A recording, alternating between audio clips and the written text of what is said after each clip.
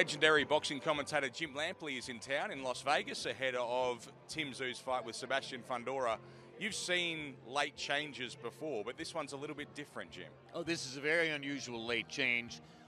Up to a point, it's not shocking to me because I really never had a strong feeling that Thurman was committedly real in this enterprise and in the fight. You know, his second fight in about 5 years. Getting ready to go in against, very dangerous, very active boxer-puncher who has physical advantages against him. So when I heard that Thurman had incurred the obligatory arm injury, then the next step is, okay, who's the substitute? And sorry, are you saying the injury is not real, or you're just not no, surprised? I have no idea. Okay, I don't have any sources in Thurman's camp. I did do an interview with Thurman a few days before. He was, very upbeat and positive. So no, I'll take it at face value that he had an injury in camp. If you're inactive for a long period of time, you're way more susceptible to injuries in training than if you stayed in the game and had fights at regular intervals and therefore are not in that position. So I'll take it at face value that there was an injury, but it's also not shocking under these circumstances that it was an injury. You've called so many of the major fights throughout boxing history, particularly in recent decades, but have you ever seen someone coming in at late notice who's done something as shocking as what Sebastian Fundora could do? Well, Fundora is a totally different enterprise than Keith Thurman's a conventional boxer-puncher, normal-sized 154-pounder, nothing particularly unusual about him. Great chance for Tszyu to beat a recognizable opponent in America and begin to develop his American identity. Now he gets out of the crackerjack box this guy who's 6 feet 5.5 inches tall, fights in an aggressive inside body punching style.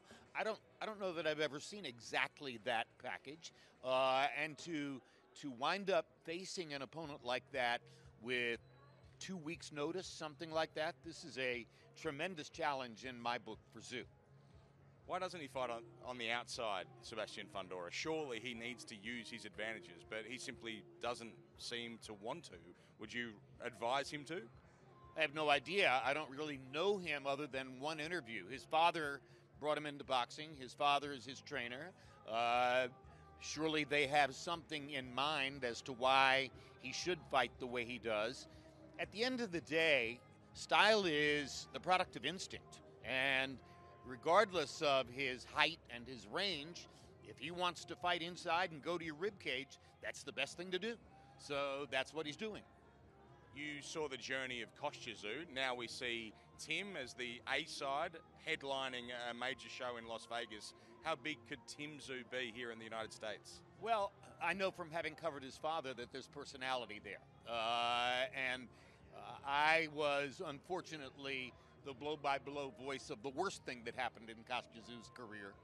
He was a heavy favorite to beat the journeyman Vince Phillips on the island of San Martin.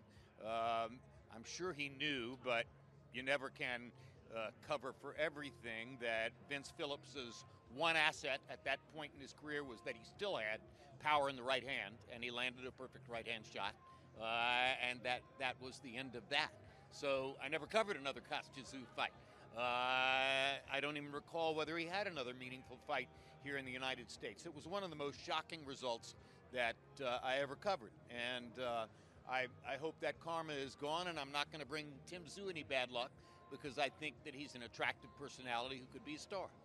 That was an incredible night for Kostya. He looks back on it saying that it was the making of him as a person and as a boxer. Do you think Tim Tszyu faces that sort of a risk against Sebastian Fundora this weekend? Not the one-punch right-hand risk, something different. The risk that he can't solve the puzzle of Fundora on the inside with that tall body and those long arms. That's possible. I hope that he was able to get some sparring partners at the last minute who in some way mimicked what Fundora does, so that he's not going into the ring and facing this particular equation for the very first time. What do you think happens in this fight? Logic is that Tszyu solves the puzzle of the less experienced Fundora and at some point takes advantage of his aggression on the inside with authoritative counterpunching, and Tim Tszyu gets a meaningful victory that helps to advance his public image in the United States. That's the logical outcome. The illogical outcome is possible because the opponent is illogical. Also on this card, Australia has a lot of interest in Michael Zarafa, who's fighting for a world title against Erislandy Lara. It's a WBA middleweight world title, third last fight on the card. Have you had a look at that fight? Haven't paid much attention, but Erislandy Lara has been around a long time. He's a stylist. If the opponent has power, I think there's an opportunity there. Jim, you've got a busy day with pay-per-view.com, I'm sure, on Fight Night, but were you disappointed that you didn't get the call-up when Prime Video announced that they had a new lineup and potentially you could have been a part of that? I called fights for 31 years on the greatest and most prestigious television network ever to have been involved in boxing. I had more privileges as a blow-by-blow commentator than are logical for any person, including me. I've been lucky beyond lucky. So there's no room for disappointment. At my age and with everything I have in my history, I did not expect to be chosen for that. I know the personalities involved and the friendship structures involved, and I congratulate Al Heyman for being loyal to his friend Mauro Ranallo.